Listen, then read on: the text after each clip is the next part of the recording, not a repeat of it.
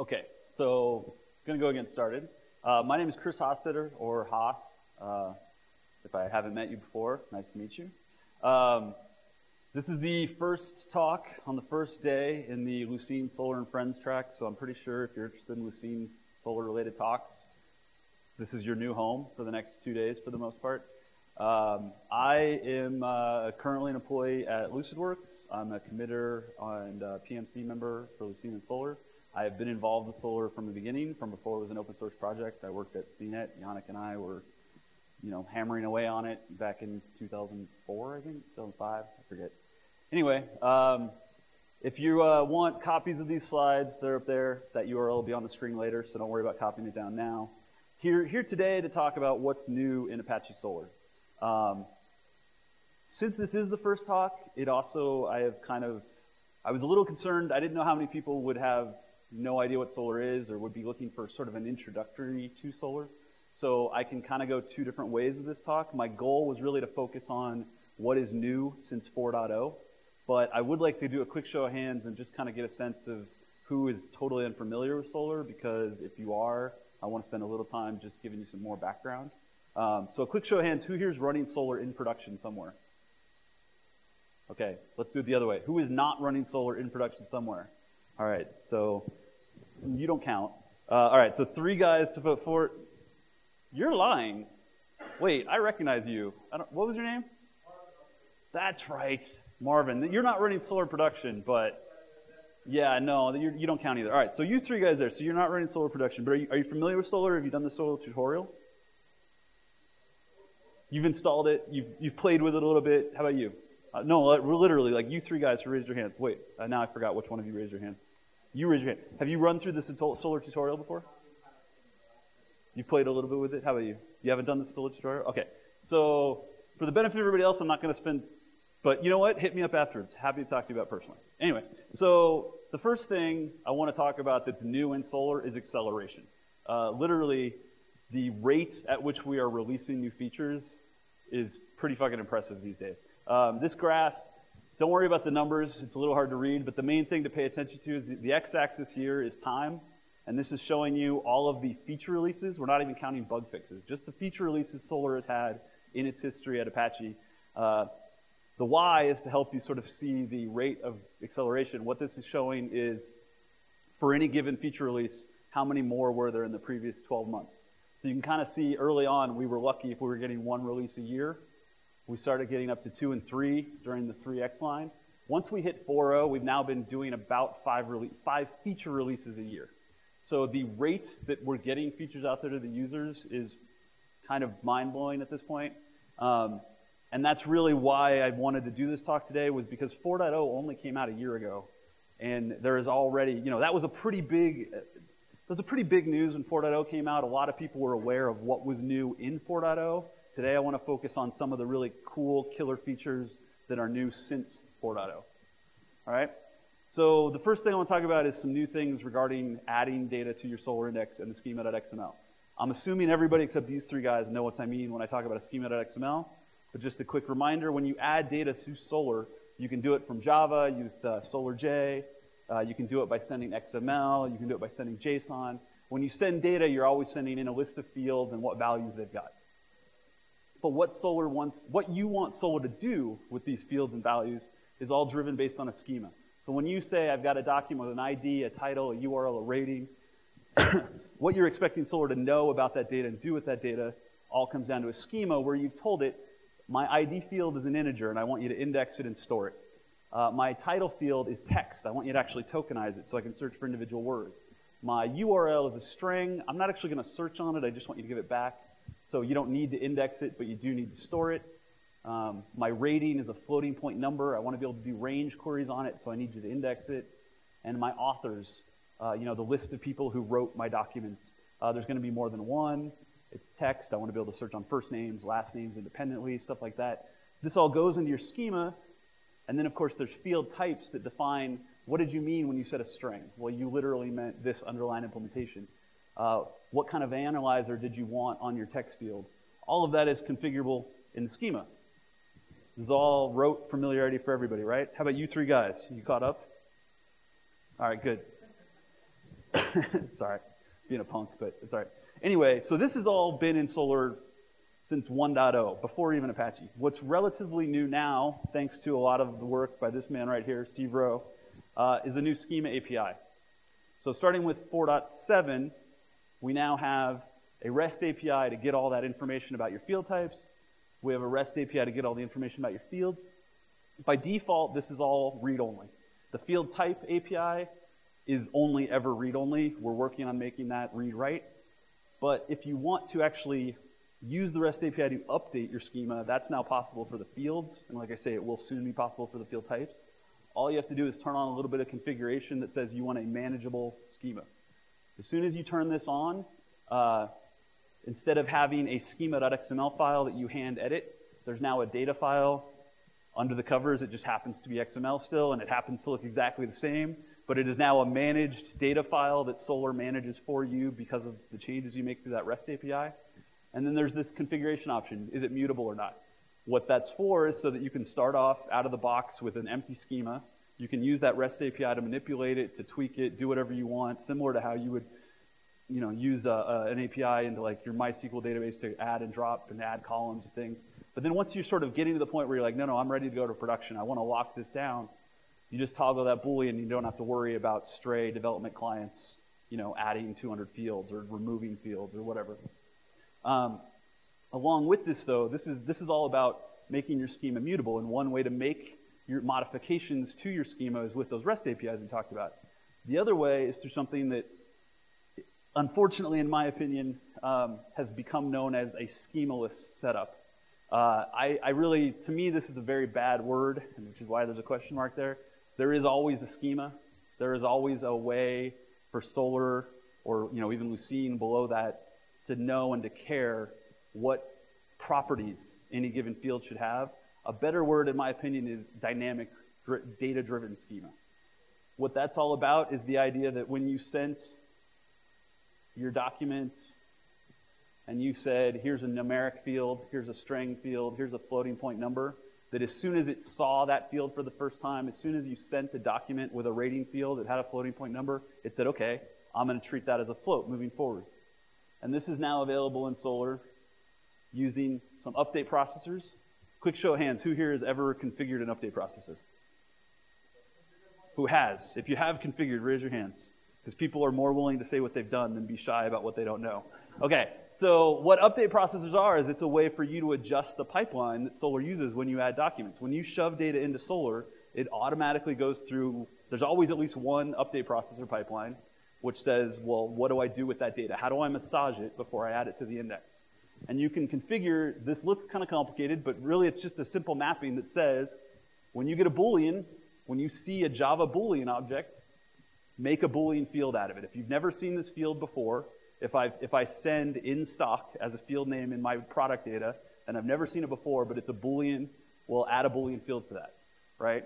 So you throw this up once in an update processor, and we've got a sample configuration that includes it all. And then you can start with an empty schema, and whatever it sees, it'll start creating the appropriate field types. It'll sort of try them in order. For SolarJ, or for some usages of JSON where you've got really simple data coming in, this is pretty much all you need, because the data types, particularly the Java data types, are passed along by the Java client.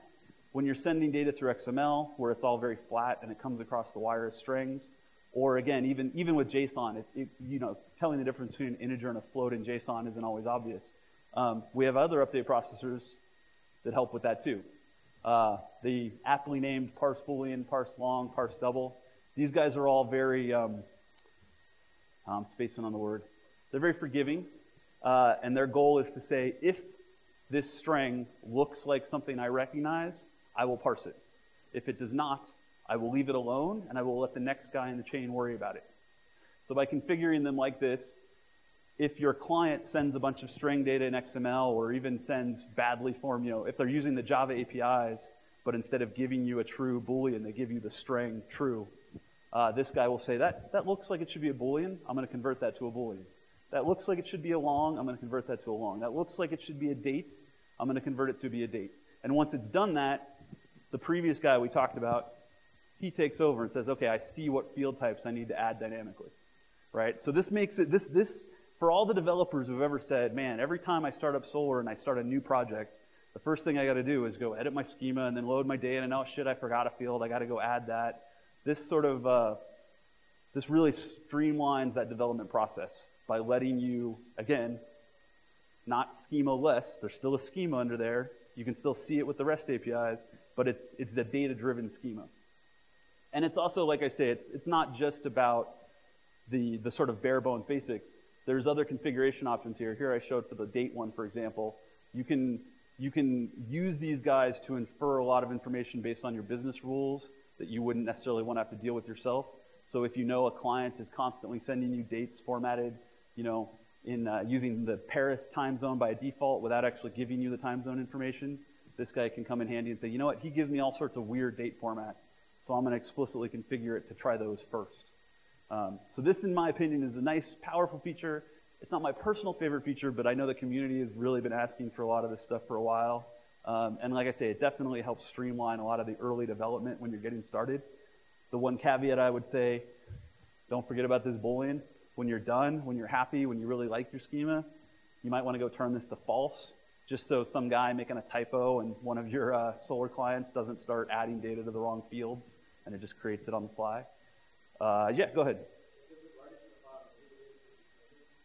The REST API writes it to the file. Sorry, the question was about how this sort of managed schema and what happens with the data and all that. It is this data file, which is implementation specific. Do not rely on its format, but by the way, it's schema XML.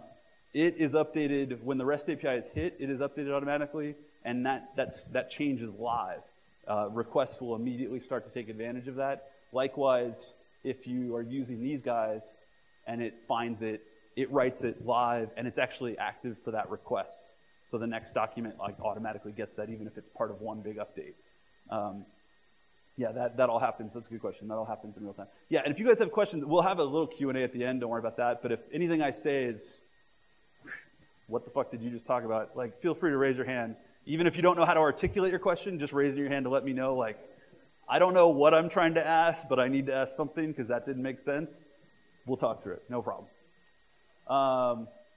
Yeah, so that was the first big thing I want to talk about, which is this new, schemaless or dynamic data-driven schema setup. The next feature I want to talk about is kind of a new cool feature in pagination. But again, a quick review in case we need it.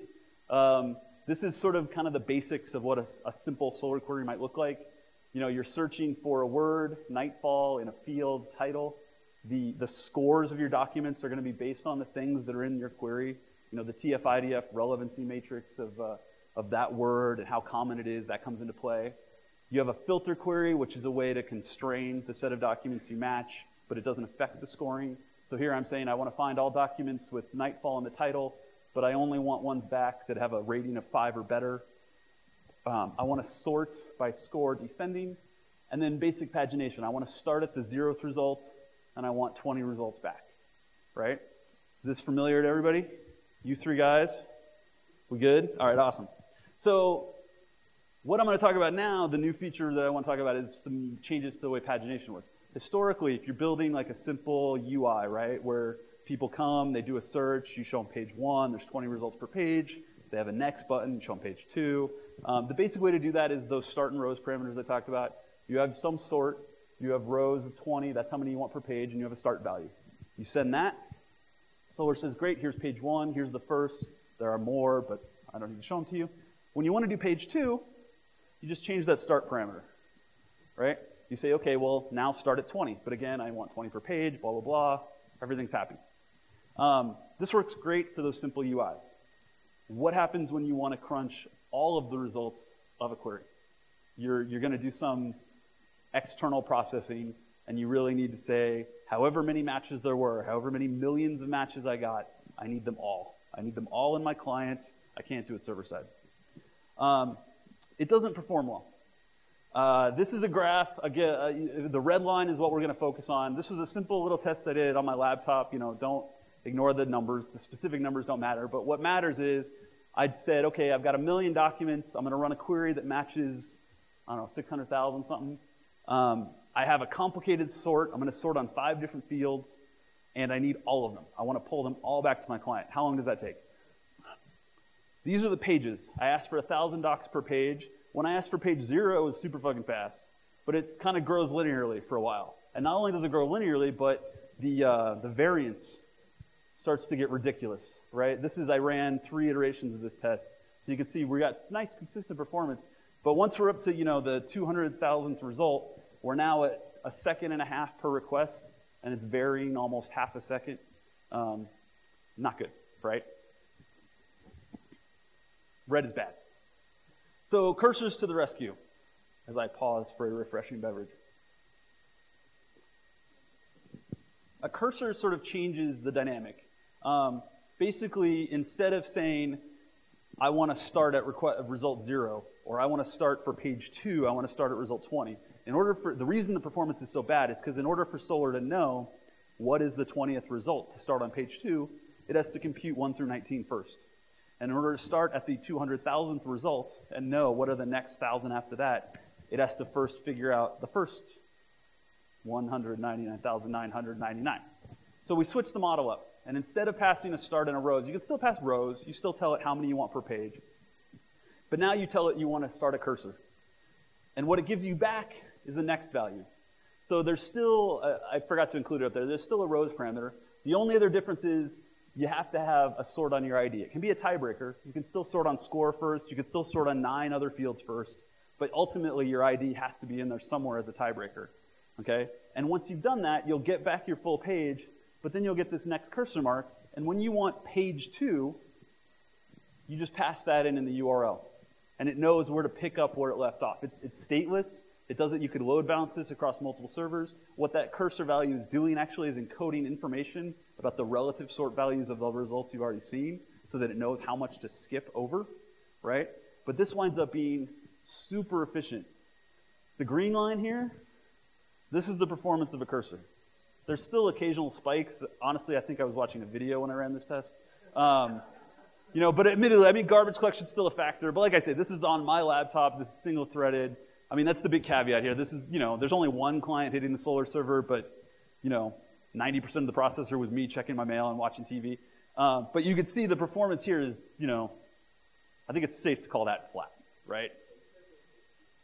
It is the state, all the state that is needed is passed back in this value.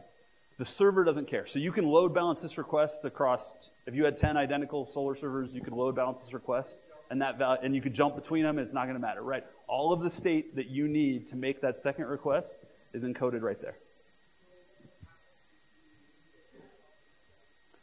So there are good docs online. I don't want to spend too much. If we have time at the end, I will happily go into that because I worked on this feature and I'm like really excited by it. So I can talk you through all sorts of use cases of if you re-index in the middle of walking a cursor and what things impact other things. There isn't a search release in this situation, which is one thing that people have asked about.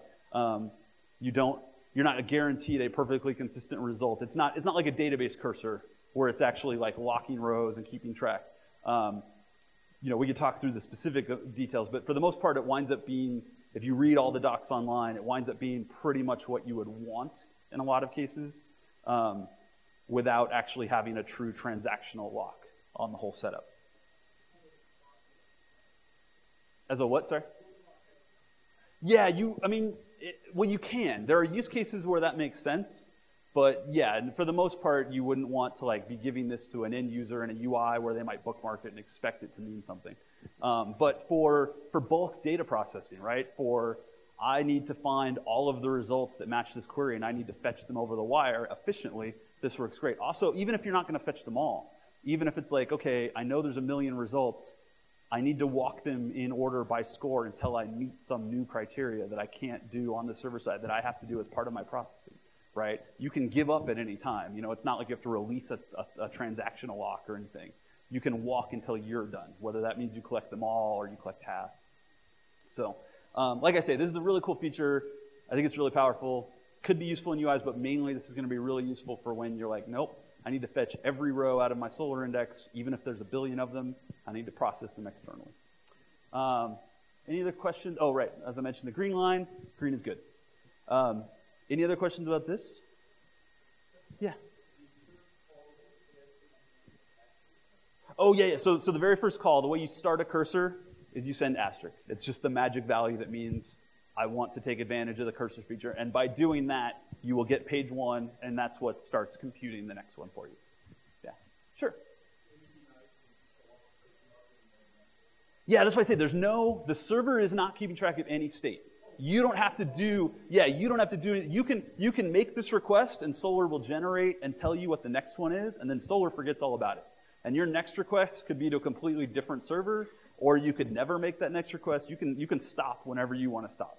Yeah, no worries. If you missed it, other people missed it, and I want to reiterate it, so no problem. Yeah, no worries. Okay, so that was cursors. The next big thing I want to talk about that I think is really cool since 4.0 is doc values and how doc values impact sorting and faceting. So again, brief refresher, who here really, fully, truly understands what an inverted index is? Yeah, I was going to say, if you didn't raise your hand, I was going to be very upset with you. Okay, so the quick summary is an inverted index is taking all of your data and inverting it. Instead of saying, normally you would think of I have documents, and document number 4 has a title, Legends from the End of Time. An inverted index is saying, no. What I really care about is I have the word legend, what documents is it in, right? Having an inverted index makes term searches really fast. Because by definition, it's like, oh, I want to find all the documents with legends. Well, these terms are all in order, so I can skip ahead easily. I can have, a B tree or whatever I need to find the term I care about, and then I can quickly iterate through the documents that match it, right? So it's very fast for term searches. It's also very fast for range searches, because since the terms are in order, if I say I want to find everything that has I don't even know what field this is supposed to be, a popularity higher than 4, I scan until I find my first value, which is higher than 4. I scan all those documents, I go to the next term, I go to the next term, etc. Right? So inverted index, hot shit. That's how IR tools become really fast, because they have fast lookup. What an inverted index is not really good for is fast sorting and fast faceting. The sorting problem is really that once you've matched a bunch of documents, if these are the documents that we've matched on, and we've said, we need to sort all these, if this is the data structure you're working on, if I told you I wanted to sort on this popularity value, which document should come first, there's not a lot to work with here. You got to go well, I guess it's a pain in the ass. So what Lucene and Solr have got, and what has been around in Lucene since day one, is this concept of a field cache. A field cache is an uninverted field. A field cache at runtime is a built-up array indexed by the document ID where you reverse the value. So you say, okay, well, 1.8 is D5, so I'll skip down to D5, I'll fill in 1.8. D2 is 3.2, so I'll find D2, add 3. And what you wind up with is, ironically, something that looks exactly like your input, except that it's being built at runtime when you load the index into RAM, and it's being maintained in RAM, and as soon as you update your index, you have to throw it away and rebuild it from scratch because it's an array indexed by document. It winds up being very silly and not very efficient to build that. Once you have it built, your sorting and faceting is very fast, but it takes a while to build that red up. And as we've talked about before, red is bad. Doc values are green. Doc values are very good. Doc values came along in like 4.2 or something.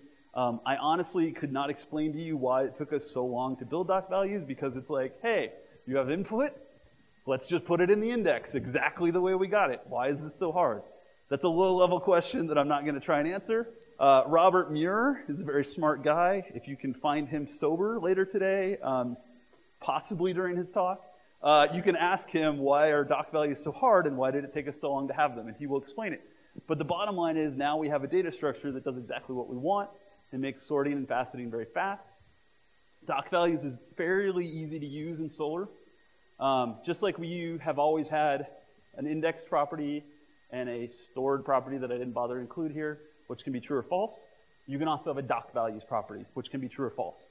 Doc values is completely independent to index values, right? So for example, something like a rating field, if I want to do fast range queries on my rating field, I probably still want to index it. If I want to say find me all documents where the rating is greater than 5, I could do that with doc values alone, but it's not as fast as still building that inverted index. If I want to sort on ratings, that's where having doc values turned on is really handy, okay? Likewise, if I have a field just for sorting, In the past, you had to index that field in order to sort on it because we had to build that field cache up. Nowadays, you don't. You can sort on a field even if it's not indexed as long as you have doc values turned on. Other things, though, like if you just want to search on something, you have a title field, you want to tokenize on that text, you want to search on that text, there's no reason for doc values there. It doesn't add you anything. The inverted index is still the most powerful way to do all of that. But like I said, you can use your copy fields. You can have two different versions of your title. One where you tokenize for searching, and one what normally would have been just a simple index string. Now it can be a simple doc value on the string. Okay? Question, yeah? It is not required to have a default value for doc values. It was when it first sort of got added to Solr, it was. It is no longer the case. That's a good question, thank you. Right, so that's doc values added to the schema. Any other questions about doc values? Oh yeah, sorry. Fast faceting. Yeah, I tend to focus on the sorting because it's the easier one to explain why it's fast. But trust me when I say doc values is fast for faceting as well. All because really the way we normally facet is by using this field cache. And now we're just eliminating the need to build that field cache at request time in RAM. We have the doc values that we build up front when we build that index. And that same structure can very efficiently be used to facet at request time. Yeah, Jack.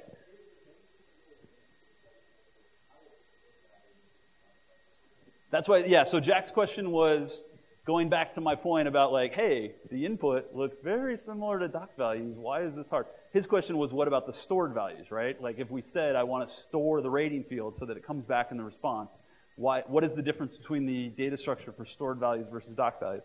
That's a Robert Muir question.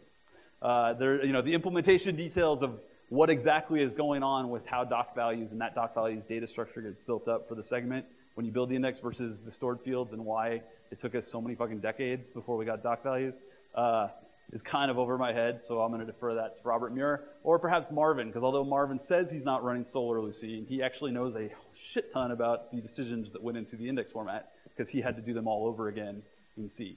I can get basics on that later. Well, it's simply that you would have, say, the document store is going to be basically like a serialized hash table.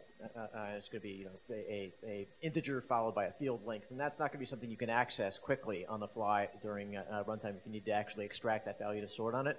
So the doc values, although I don't know exactly the implementation in Lucene, I've done something very similar in a different search engine library, and what you basically have is something approximating an array, and you might have an array of ordinal numbers associated with each document as well. And that's what's happening at a low level. Right.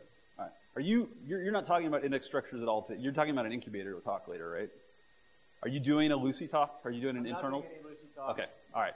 I'm sorry. I was gonna refer you all to Marvin's talk for more details on low-level index implementation details. Except that's not the talk he's giving. So please pretend I didn't say anything.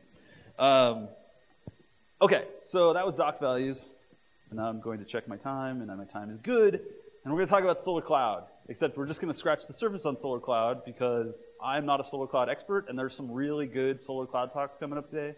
I do want to touch on 3 large classes of new features in Solr Cloud, the 3 sort of big things that you should know about. Well, actually, there's 4 big things you should know about new in Solr Cloud since 4.0. The first is it actually works really good now. When 4.0 came out, Solr Cloud was a much hyped, like, this is new, we finally landed it. In 4.0, you can use Solr Cloud. For those of you who don't know, Solr Cloud is the more natural distributed version of Solr. We had distributed search in the 3x version of Solr, but it was very clunky to set up. It was very, you had to very hand manage a lot of things. Solr Cloud is more of you have a cluster of servers, and you let it worry about things. It existed in 4.0, but it was very not good. I can't even, off the top of my head, enumerate the things that were not good about it, but it was definitely, it was still very finicky, still very temperamental. You still had to handhold a lot. So the 0 thing that I didn't put on this slide is that as of like 4.7 and 4.8 will come out soon, Solr Cloud is actually pretty freaking rock solid now.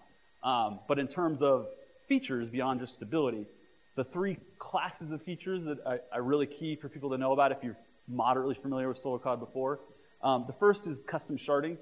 By default in Solr, your documents, you say I want 10 shards. and you throw documents in, and Solr just decides where they go, and it tries to break them up evenly based off of a hashing mechanism.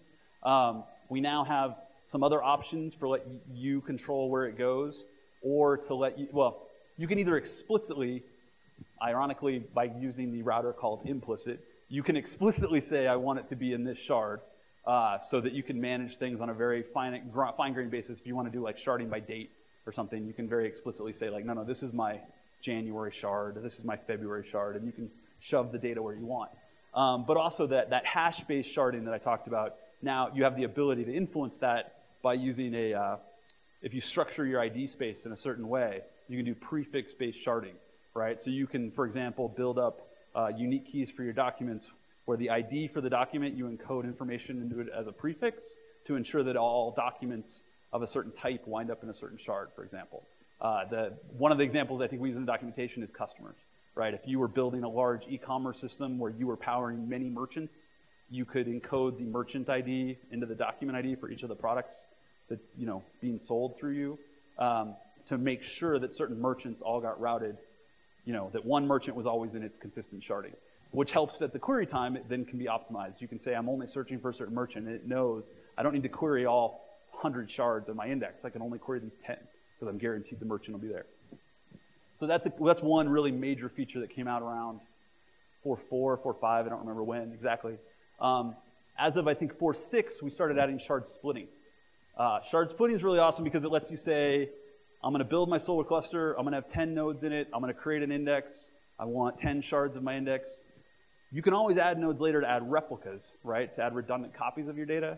What shard splitting started letting you do is say, fuck, I want more than 10 shards now. So you can either pick a shard that's getting big and just split it in half, or there's actually sort of customization options there to split on specific ranges of hash values, or to split on certain fields even. Right? There's a lot you can do now with actually splitting a shard once your data grows, not just in terms of how many replicas you want, but actually to partition your data even more than when you started. Really powerful feature that a lot of people didn't think would ever work, but it does. And then the third big feature is Hadoop integration. Mark Miller is giving a talk later today. He works at Cloudera. He's been working on a lot of really cool stuff in terms of keeping your indexes in HDFS and also doing sort of offline index building with MapReduce directly into Solr Cloud. I couldn't even begin to describe sort of how these work, but it's pretty cool, and he should be talking about that later. All of these things in general and many more will be talked about in a couple really key Solr Cloud talks. Right after this talk, Tim Potter, who I work with, is giving a really good introduction to Solr Cloud. So if you're not super familiar with Solr Cloud, that's the next talk to go to, absolutely. And he'll cover particularly shard splitting and the composite shard stuff. And then the Hadoop integration, like I say, Mark Miller should be talking about that. Any other questions about Solr Cloud stuff? Like I say, there's a bunch of really good Solr Cloud talks, so I didn't want to spend too much time on it. But if anybody has specific questions off this, I'm happy to cover it. Yeah. So as you mean upgrading, like if you started with Solr Cloud? Yeah, the back compatibility, there's a lot of attempts to be solid with the back compatibility on upgrading. I know there's been at least one or two where we had oh shit moments where people didn't realize how they were affecting some upgrades. So mostly what you have to worry about with upgrading is there might be, in the data that's kept in Zookeeper, the cluster state, there's been one or two times where people, like, as a result of people not realizing how they broke some back compatibility, people have had to manually edit their cluster state information. But the indexes themselves, for the most part, with Solr Cloud, that upgrade is smooth. It's, like I say, it's been a question of like metadata that somebody didn't realize how they impacted the way the metadata is tracked, and we didn't have a robust enough upgrade test to catch it. So some of those have bit us after the fact, so you may run into some problems like that. But the larger issue of like, do I need to completely re-index my billion documents to upgrade my Solr Cloud? No, we haven't run into anything like that. What time is it? Oh, we're running way ahead, so we're gonna have lots of time for questions. Because the last sort of big thing I want to talk about is documentation. And not just any documentation, good documentation. Solr, for those of you who have been around since the early days, has always really lacked in high quality documentation. What we had is we had the wiki, and we had a lot of people putting a lot of, what's the word I want to look for here? A lot of enthusiasm into the wiki, and a lot of good intentions into the wiki, but it has always been very chaotic. There has never been any sort of one shepherd of the wiki. It's always been, yes, the community's chipping in documentation, but when a million people get in a room and document stuff, they all have their own voice, they all have their own ideas about what's important. You know, somebody reads, the Tomcat page, here's how to set it up on Tomcat, and if it doesn't work for them because they have some broken, Linux distribution, then they think, oh no, like, here's how I did it, and it's like 800 steps. And you're like, no, thank you for your effort, but man, that's now just gonna confuse the shit out of everybody. We still have the wiki, although there's some questions about that, but what we have now is an actual reference guide, right? So we've done, since 4.0, two different things have happened. One is the Java docs for things like update processors and our analysis tokenizer factories and all those things. Those are all actually really good to the point where end users can read them, they have examples. But more importantly, we have this reference guide now since like 4.2. It is maintained 100% by the developers. It is not, a hodgepodge of community edits. It is maintained by the developers. Because it's maintained by the developers and there is some control on who can edit it, that also gives us the ability to actually release it. It is officially released by the Apache Software Foundation. It appears on the Mirror network. It clocks in at it's a PDF, 8x11, 12-point font, clocks in at almost 400 pages. It is a very good comprehensive guide for new and moderate users. By the time you have read that, if you understand all of that, 99% of what isn't covered just makes sense to you. Like intuitively, like when you start looking at the configs, you can sort of walk your way through it. So I do want to mention that as, to me, this is a massive new feature in Solr that we have this documentation and that it's actually useful and good. And I wanted to make sure that if people weren't familiar with it, if you've looked at the docs, even 2 years ago and thought, man, Solr documentation sucks, give it another shot.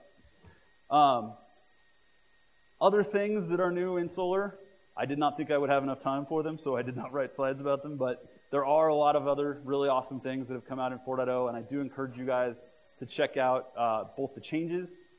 Every time we release Solr, it is the full changes of everything ever, and it's got a nice, easy way to drill down into specifics.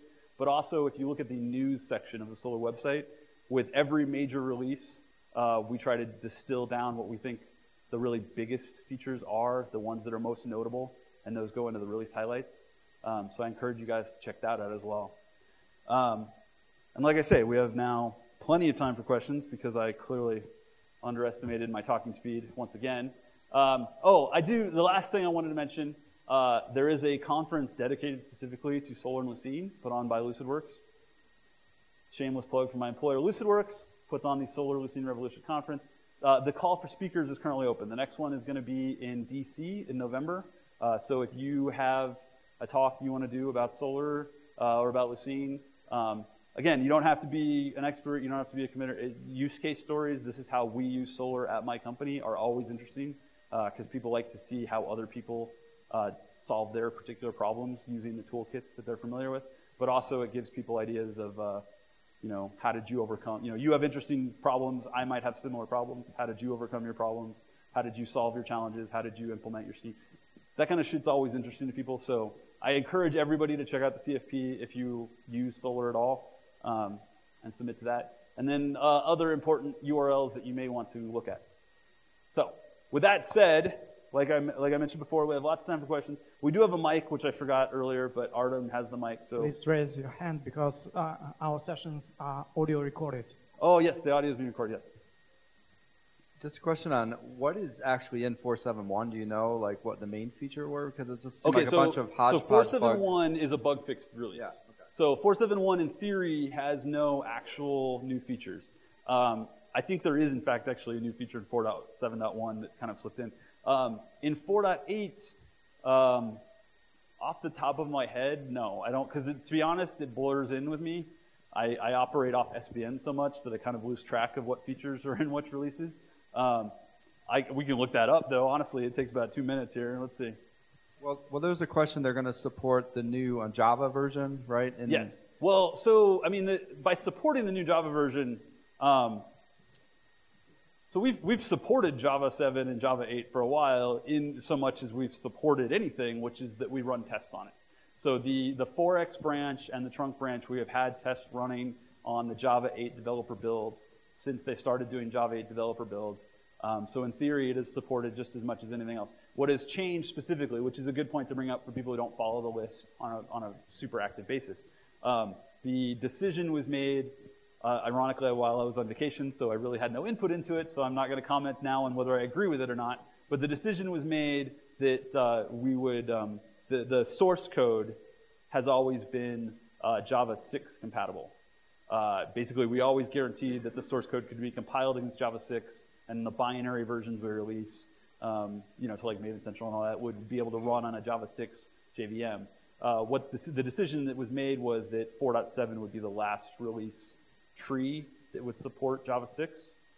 Starting with 4.8, if you want to compile or run, you have to have a Java 7 JDK or a Java 7 JVM.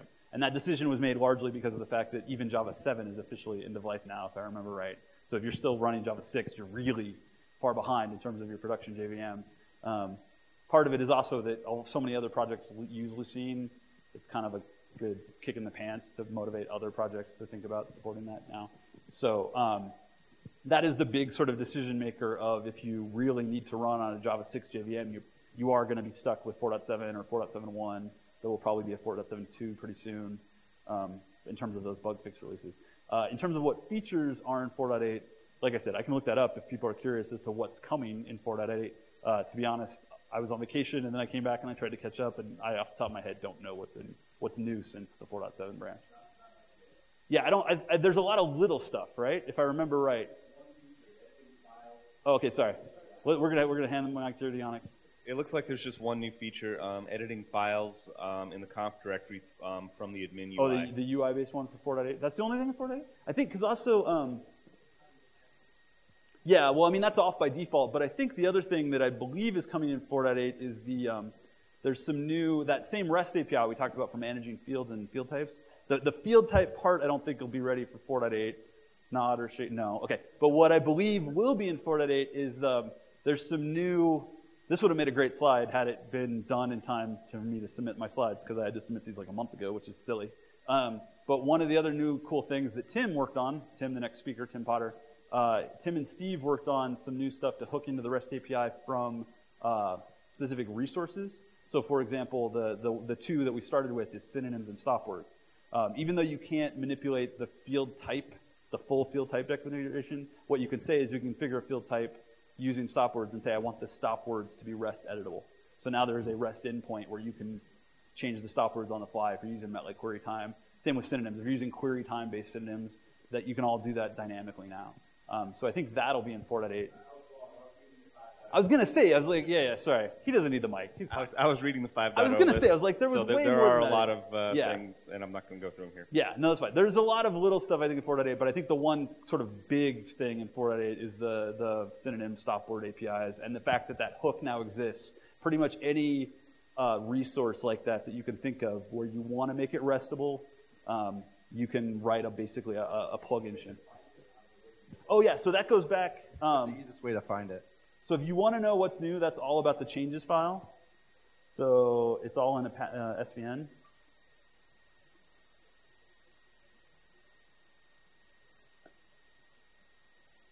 So we'll go to dev trunk Solr changes.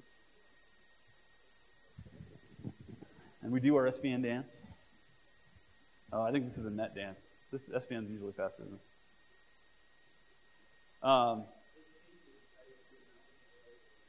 But not for the 4.8 stuff. Oh, via Jenkins. Yeah, yeah. Okay, sorry. He doesn't need the mic. What he was talking about was if you go to our Jenkins build, also you can see the annotated version. I'm not going to do that just yet, but if you go to our build system, jenkins.apache.org, you can see an annotated HTML generated version of this that makes it easy to drill down. But the changes.txt, like this is what Yannick made the mistake. This is the 5.0 version. This is what's new. But if you skip past that to 4.8, you'll see, the important things to know about upgrading to 4.8, but then also the detailed changes. So new features, some new REST APIs in terms of Solr Cloud, the new REST manager that I was mentioning before for like synonyms and stop word stuff. But again, you can plug in kind of anything you can imagine can be plugged into that REST API hook that we've now added. Some new exclusion options on the stats component, some new highlighter options, some authentication stuff. Oh, the expand and collapse component. Oh, and doc expiration. Right, I just wrote that one, which lets you expire documents, have a time to live on your documents when you index them and say, I want this to expire after a year. It'll be automatically deleted from your index. So there's a good handful of stuff coming out in 4.8, but nothing that I was like worried about editing the slides to update. So, yeah. With all your fast and furious releases that you guys have been doing lately, congratulations, by the way. What's the upgrade path look like? Is it usually just a drop-in replacement? So in an ideal world, 90% of the time, upgrade is a drop-in replacement. When there's not a drop-in replacement, in some cases, there will be. In some cases, we'll bite the bullet and say, to make the common case better for new users, we're going to change a default, for example. And what we try to do then is in this upgrading section, there will be notes about what you need to change based on how like if you were using this particular feature, the default behavior has changed. So to get consistent behavior with what you were expecting in the past, this is what you need to add. So for example, there's this comment here. This comment here about how the term length. Again, don't worry about reading it. It's more from my own. But basically what this is describing is the fact that in older versions of Solr, if you had a term that was too big, there's some like low-level implementation restrictions on how large an individual term can be in Lucene. And if it was too big, it would just get silently ignored. And we decided silently ignoring data problems is bad. So in the new version, it fails and you get an error. If you don't want to get an error and you want it to silently be ignored, here's instructions on what to change in your schema for that to happen. Right? That's the kind of thing that 90% of the time happens on upgrades. As I mentioned, though, in the question about Solr Cloud, sometimes there's back compatibility issues with either the binary protocol for sending data over the wire that makes it so that you have to kind of do the upgrade steps in a certain order, or you have to upgrade your clients in lockstep with your server. Some of those things come out. Sometimes there's like, oh, you have to edit some metadata in cluster state. We aim for drop-in replacement at least between major versions. When you go from like 4 to 5, there might be bigger things to worry about. But from like 4.6 to 4.7, ideally, you just drop in the WAR. The old config behaves as it did. But it's always good to read the upgrade notices. So. I'm afraid. Oh, are we out of time?